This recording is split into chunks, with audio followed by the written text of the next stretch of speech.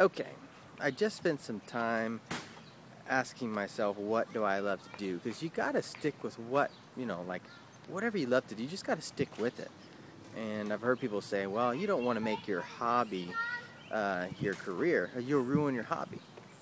But if you really love it, then you won't mind selling yourself. It doesn't mean you have to do it all the time, and maybe for somebody who demands too much of you. But if you can be creative, or if you can do what you love on a consistent basis and sell your product, you're better off. So find out what you love to do and stick with that, and then you'll find a fulfilling career that you won't feel as much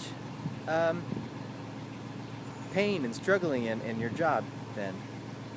That's what I have to say about that.